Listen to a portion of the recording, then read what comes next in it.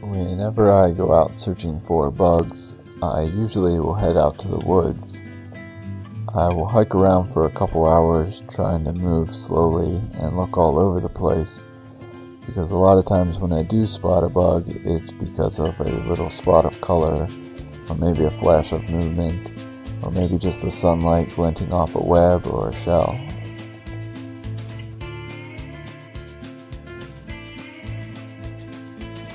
If a bug is a little out of reach or maybe behind some other plants, I'll actually hold my camera and take my shots with one hand, so that with the other hand I can take a hold of the branch or plant or whatever and pull it closer or twist it or turn it so that I can get the bug right in front of the camera.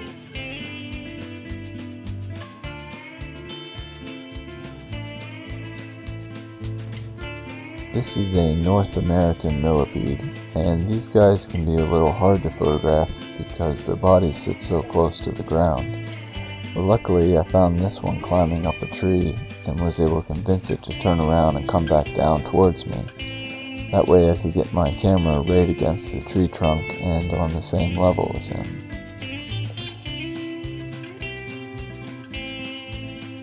Spiders can also be good subjects to photograph because after they get their webs made, they'll sit really still and patiently in the center, giving you plenty of time to get your shot. And in this instance I got lucky because right after I was done filming, she caught a little black fly in her web. Before I really knew what was happening, she had already run over and grabbed it and brought it back to the center and began eating it right in front of me.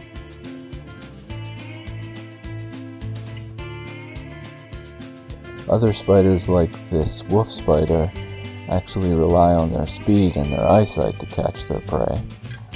When I saw him, he had already seen me, and I only had time to get one shot off before he ran away again and hid underneath a rock. Garden can also be a good place to find bugs coming in for the pollen and the nectar. Also, I find that butterflies are generally a lot more tolerant of my presence when they're busy looking for food and eating something. These are hoverflies, and like bumblebees or honeybees, they will only spend a couple seconds on any one flower, so you have to be quick and get in and get your shot before they fly away again in search of another flower.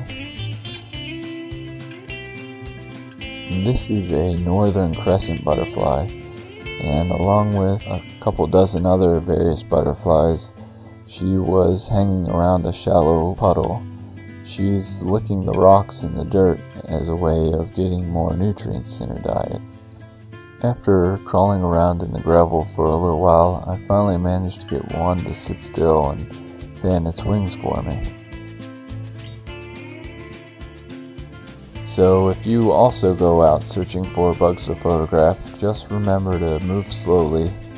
Also take lots of shots, because if you're anything like me, you'll end up throwing out a lot of them that just aren't quite right.